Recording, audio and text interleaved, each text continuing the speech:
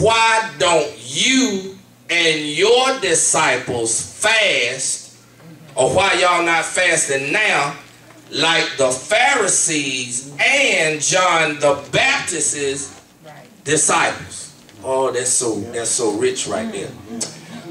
And before I jump in there and give it to you, here it is. Being stuck in the box, don't miss this. Dr. O'Neill is not determined by the age of your church, but it's dictated by the attitude of the members. Amen.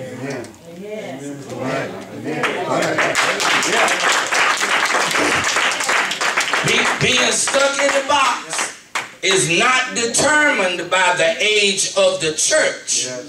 It's dictated by the attitude of the members, which is a dichotomy, because here it is. In other words, your church can be 3 years old and be stuck.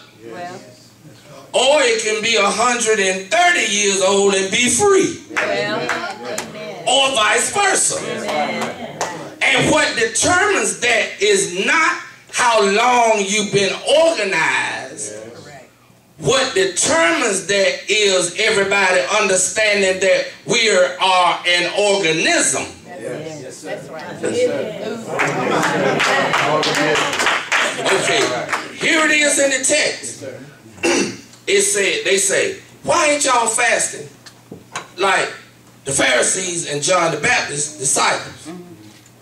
And Jesus gives them this spiel about, you know, why you fasting, why the bridegroom's here, this, that, and the other. And he goes on. But here was what was so revelatory for me. John the Baptist is 6 months older than Jesus. According to the Jewish law, a young man, women couldn't do it. I'm not chauvinistic, that was the culture. Because I believe in women preachers and pastors, and I embrace all of that. But here it is. You had to be about 30 to qualify to become a rabbi.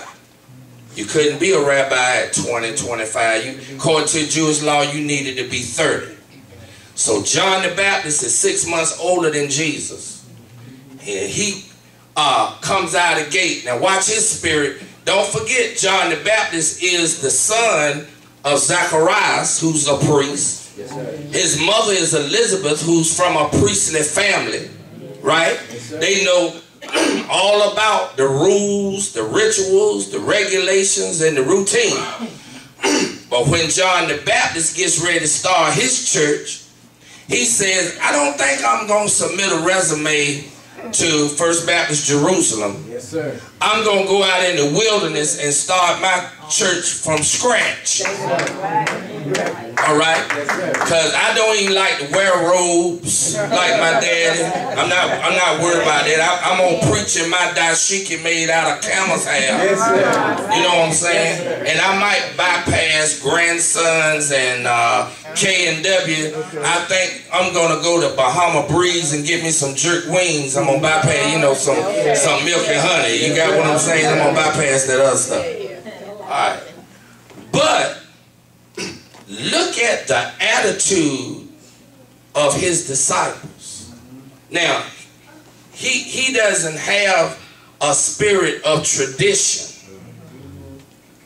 But his fledgling congregation have already slipped into the traditional. Yes, sir. And they're doing the same thing that the Pharisees are doing.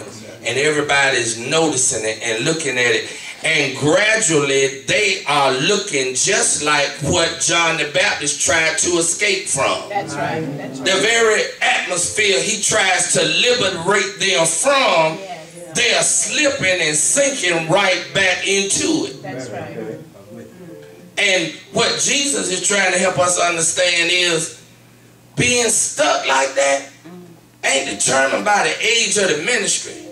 Because you can have a fledgling church just like John the Baptist and be stuck. It can happen to you. But it depends on the attitude of the members. Now let me close by sharing this. This growing, vibrant, on fire church that my wife and I planted would have been 10 years old this year, but it's no longer in existence. It actually, it dwindled down, and they merged with another church. All right, we directed them to do that. And here's the mistake that we made, Dr. O'Neill. Listen, this is the mistake we made.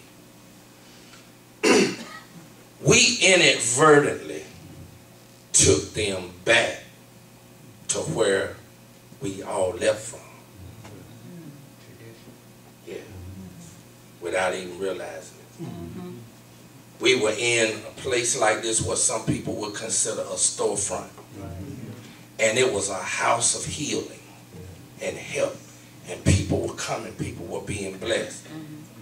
And we outgrew the space. And what we should have done, and I'm not suggesting this for you, you know what's best for you all. We should have just gone to 2 services and stayed where we were.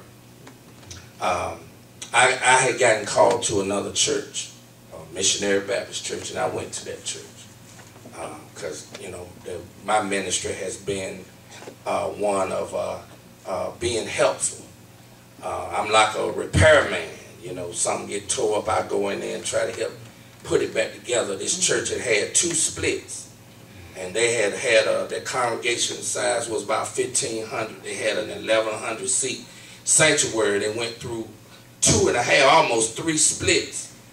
And when I went there, you got about 60, 70 people showing up in a place that'll seat 1,100 folk. You can play badminton over there, and volleyball over there, and have croquet in the middle, and half court somewhere else. I mean, it was just sad. And so I got back to Greenville one Sunday, and there were people all out. You could get about 170 people in there with the overflow. Had chairs similar to this. They were all out on the sidewalk, almost in the parking lot. And I'm like, well, wonder what's going on, you know? And I said, excuse me, let me get back. So, well, y'all out already? And the guy was like, no, dude, we trying to get in. They were trying to get in. So instead of us starting the 2 services, we moved about 5 miles away from that location. Not even thinking about some of the people that were there could walk, because there was a community right there. We left the community and changed our location and had a 7,500 square foot place that would accommodate everybody and more. And it did, but we lost some people. And then we had some people that were kind of filtering in, not realizing that they were just unhappy folk and mad about where they had been, and really weren't being led by the Spirit of the Lord like we should have been, and found a church for sale. Nice A-frame, 6 acres, seat about 350, whatever. We're like, yeah, this is nice. Got a nice fellowship hall and all that. But the context of the people that were coming, they didn't need that. They didn't want that. So the only thing we did was we inadvertently changed the whole dynamics of what we had going on. You understand? And people just began to kind of fall off, and all of a sudden you're like, what the young folk? You know, what happened to my boys? You know, that were cracked out and recovering and getting off the weed and alcohol and stuff. We took them right out of these chairs and put them on a pew. You know, and this generation that we after, they not really feeling that, you know, that whole thing. Whatever it is that God leads you in, you know, stay with that. Stay with that. And remember, being in that box ain't determined by the age of the church. It's the attitude of the members. You know, you can have your whole congregation could be 60 and up, but if they got the right attitude, it's gonna do what it need to do. You know what I mean? It's gonna open up those doors for the youth and all those kind of things. I'm begging, please, whatever you do, don't get stuck in the box. Thank you for joining us. If you've enjoyed this message, subscribe to our YouTube channel, Shepherd's Way Christian Church, or visit us on our website, www.swaycc.org. That's www.swaycc.org to hear more. To connect with us, follow us on Facebook.